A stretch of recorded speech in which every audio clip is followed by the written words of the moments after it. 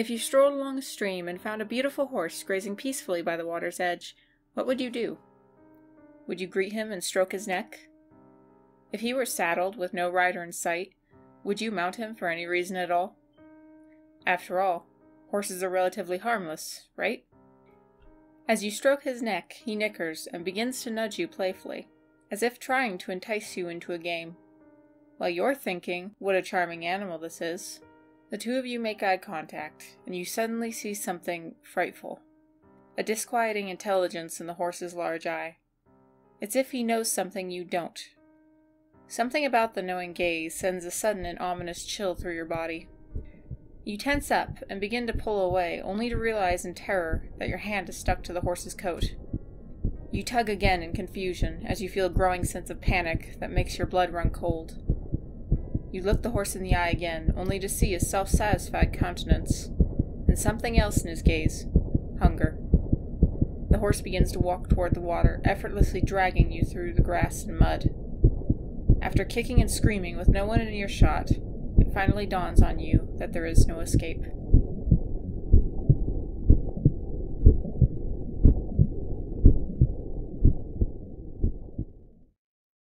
Tales of things that seemed harmless at first, but in the end turned deadly, are not foreign to the people of Scotland, or to the Celts in general.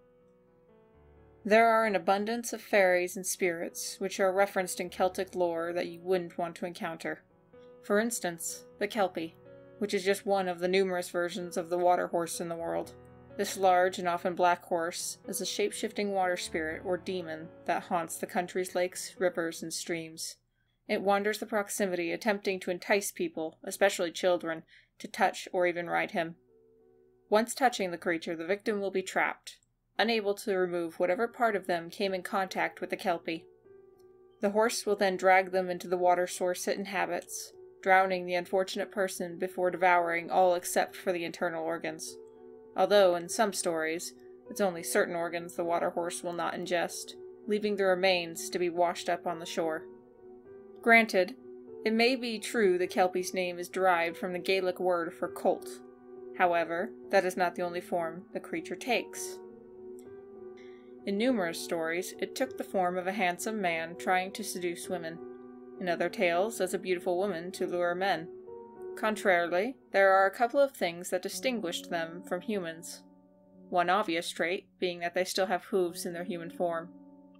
Another telltale sign is that their hair will either be wet the whole time on land, or they have weeds from the water tangled in their locks. At one time, human sacrifices were made to the gods and spirits of the water, and some believe that very practice is what created the malevolent water horse. Perhaps, since humans stopped appeasing the spirit, as Christianity spread through the centuries, the Kelpie came up to seek his meals on land. After all, there have been rumors of Kelpies at most large bodies of water all over Scotland. One particularly famous tale takes place at Loch Ness. In 1823, a man named William Grant Stewart publicized a book of Scottish legends in which is mentioned the tale of the long familiar Scottish water horse, the Kelpie, believed to have occupied Loch Ness. The author obtained the story from a man named Whellox, who claimed to be the descendant of a man, James MacGregor, who encountered the Kelpie of the Loch. According to the story, in MacGregor's era, the locals in the region of Loch Ness were being terrorized by a Kelpie roaming the roads near the loch. He presented himself as a saddled and bridled horse, seemingly innocent at first glance, before he drowned whatever rider mounted him. Rumors of the Kelpie's attacks grew widespread, leading MacGregor to desire an encounter with the creature to end its life. MacGregor did stumble across the riderless horse, grazing along the road. He realized that now he had his chance to confront the creature. He acted as if he was going to mount the horse, then quickly drew his sword and slashed the horse's face. The action resulted in parts of the bridle falling to the ground. MacGregor picked up the Kelpie's bit and prepared to fight. However, the Kelpie didn't attack MacGregor, but chastised him for his unwarranted attack. Despite the onslaught, the Kelpie promised to overlook the incident if his bit was returned to him. MacGregor thought it strange how subdued the Kelpie seemed and realized that it had to do with the bit currently in his possession. Curiosity drove MacGregor to test the Kelpie, telling the creature that he may return the bit if the qualities of the bit were explained. The Kelpie readily stated that the bit was a gift from the devil, giving him the ability to shapeshift and overcome his victims. He also related that he wouldn't survive a day without the bit, and that the one who possesses the bit can use it against the Kelpie. Furthermore, if one were to look through the hole in the bit, they'd be able to see spirits. Once learning the power the bit wielded, McGregor decided against returning it to the Kelpie, a decision with which the beast was immensely displeased. As the man walked home, the Kelpie followed, speaking of how he dealt with others who dared slight him, although he would quickly backpedal and promise that there would be no retribution if his bit was returned. Periodically, the Kelpie made attempts to attack the Scotsman, only for the man to draw his sword again, subduing the beast, who would then try to barter once more.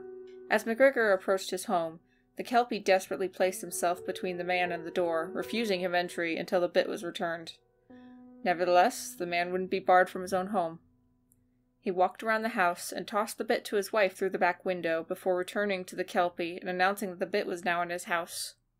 The Scotsman told the creature this, knowing the Kelpie could not cross the threshold because of the wooden cross that hung above his door. Crestfallen, the Kelpie ambled away, all the while insulting James McGregor. According to the story, the family retained ownership of the bit. In contrast, I should mention that just because all Kelpie are portrayed as lethal, that doesn't always mean they kill indiscriminately. In some tales, they have been viewed in a positive light. Some Kelpies have been believed to give warnings of storms, or to have saved children from drowning, while others have been searching for companionship. There are so many different stories of the water horse all across Europe, all of which differ, but in the end, they all have a similar conclusion. They are all deadly. What do you think? Were the stories made to keep children from the water, or to explain a disappearance? Perhaps the stories were to teach travelers to be wary of strangers they meet on the road. Or maybe the story is based on more truth than most might think. If the stories that have been passed down for hundreds of years are anything to go by, one would be wise to remember appearances are deceiving.